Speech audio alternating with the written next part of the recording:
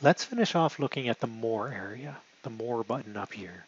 If I click that, I've got a few different options. Under meeting info, I can get the invitation information. So if I did want to invite someone on the fly, I could copy the join information and say email it to them. Of course, if I know the person's information, I could also go to the People tab and just directly invite them. But back to the More area, there is things like avatars, if your university allows that. At the University of Windsor, we don't have avatars. The video effects, that is useful if you want to put, say, a background behind you. I'm a big believer you never force students to turn on their camera. You don't know, maybe they don't even have a camera, maybe they don't have a private place to meet, maybe they're just not comfortable turning on the camera.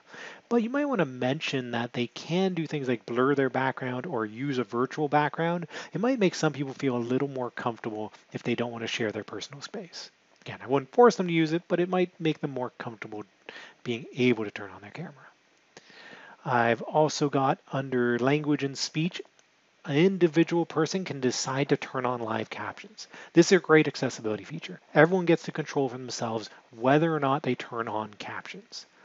Speaker Coach is another really cool feature that most people probably don't know about. This will actually listen to you present and give you feedback. I think there's a lot of potential here for students. If you have someone who's practicing a presentation but doesn't have people maybe to listen, or people are getting tired of listening to a presentation, they could make a meeting with themselves, turn on Speaker Coach, and get feedback from it. It would give them feedback on things like were they monotonous, were they using a lot of filler or repeat words. So it's something you might want to play around with. I think there's a lot of potential there for student presentations or presentations in general.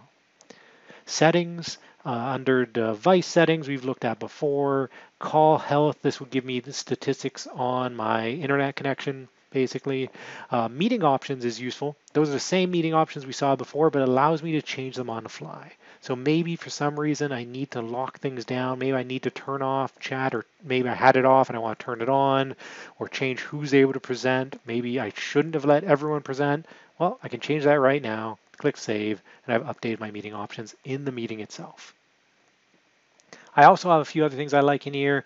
The notifications, this can be useful. If you're only on one screen and you are presenting and sharing your screen and you don't want people seeing all the messages popping up from your colleagues messaging you in team, this is where you could do things like not have those chat bubbles or mute notifications in general so that it doesn't distract during, say, a presentation.